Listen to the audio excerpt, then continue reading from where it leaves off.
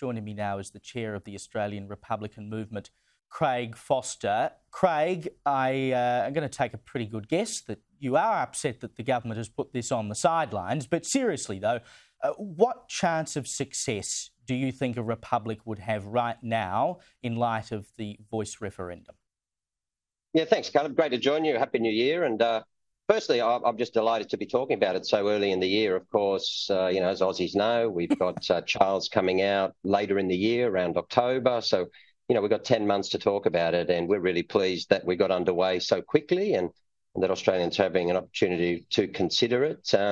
Actually, what Anthony Albanese, the Prime Minister, said in the last few days, I think from our perspective is in some ways very positive, because if we look at what happened in the last referendum with the voice last year, there was a real feeling among many Australians anyway that it was pushed too much from the political sphere and from the political class. And, there was this whole kind of narrative, Caleb, that, came out of Canberra and all of those things, rightly or wrongly. Ultimately, this type of issue, and particularly the future of constitutional arrangements of our head of state, have to be a grassroots movement and come out of the people. So that's ultimately going to be the arbiter as to, when we build a consensus with enough Australians to say, this is the move we want to make.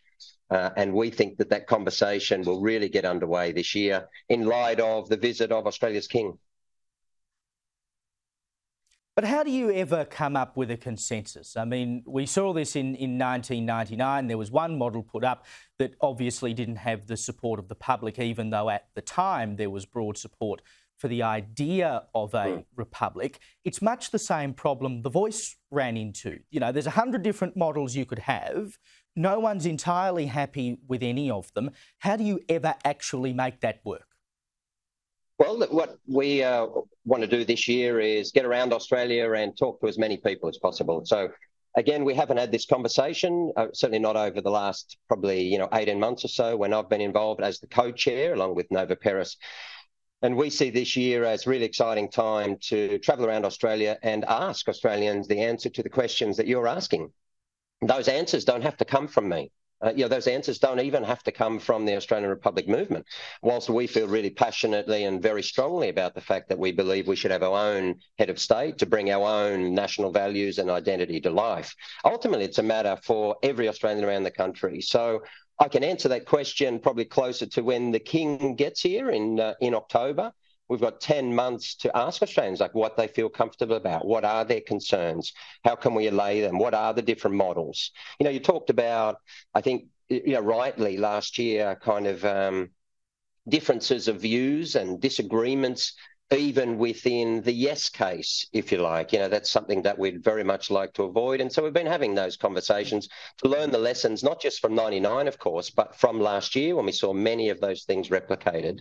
But ultimately, we're really excited this year about, having this conversation about what an appropriate model that the majority of Australians, not everyone, that's a democracy, as you're very well aware, but the majority of Australians agree with to make us comfortable moving forward. Just very quickly, the voice referendum cost something like $400 million. So say we blow another $400 million on a republic referendum, we wake up the next day. What practical change will it have made to anyone's life in Australia? 20 seconds. Well, we think that national identity is pretty serious, and is a huge part of the importance of being Australia. We're a unique country. We should bring that to life in every way. We think also it will strengthen our democracy, Caleb, and that couldn't be more important. We also think that we should have our own representative, an Aussie, if you like, spruiking Australia around the world. You saw Charles, of course, his first act as, after his coronation as King of the UK, British King, was to go to France to, spruik UK trade and so on, and cross-border, mobility and the like. So, we'd like someone on the international stage who can do that for us, who can push our economy forward as well. But ultimately, it's about just all of us stepping forward and saying, you know what, we reckon other Aussies are worthy. We reckon one of us should represent all of us, one of you, I'm talking to your viewers, and nothing less to us should be acceptable for the future of Australia. I still think it's a hell of a lot of money to spend to make what is in essence, a very small change that doesn't change my life or anyone else's, unless, of course, you get to become the president or whatever we want to call you. But we'll have that discussion another time. Craig Foster, We certainly thank you will. for your time, mate.